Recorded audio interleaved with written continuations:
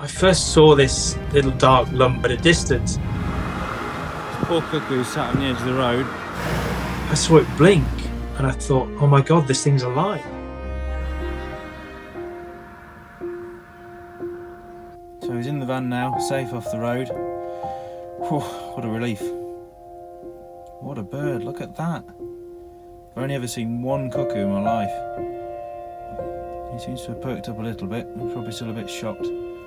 I think he's been hit by a car, but there doesn't seem to be any major damage to him. He's flapping about a little bit, but he's quite calm now. Just wanted to get him off the side of the road.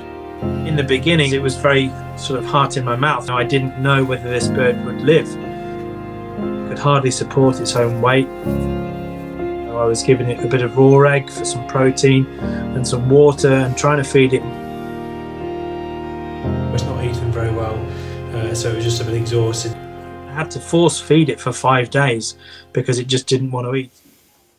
As you can see, he is a lot perky. Oh, get you on there. A lot perkier today, and been doing very well.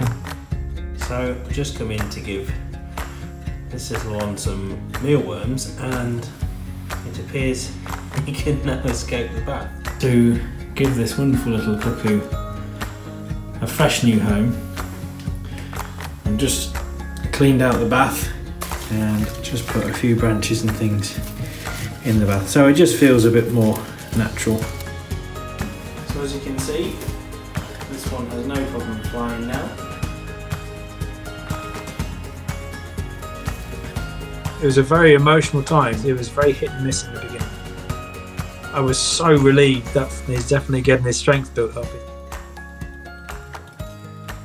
So as you can see, this little bird is doing a lot better. Look at that, feeding itself. I never thought I'd see the day. Obviously he picked up and started getting better, so that was fantastic. It's been hopping around and flying around, and I think it's pretty much raring to go. It's put on a lot of weight, and it's grown its feathers a lot more, so it really is in good condition. And I think it's a great time to release this bird. Having that bird sat there on my hand, and I think he did sort of look back at me and just sort of say, thanks.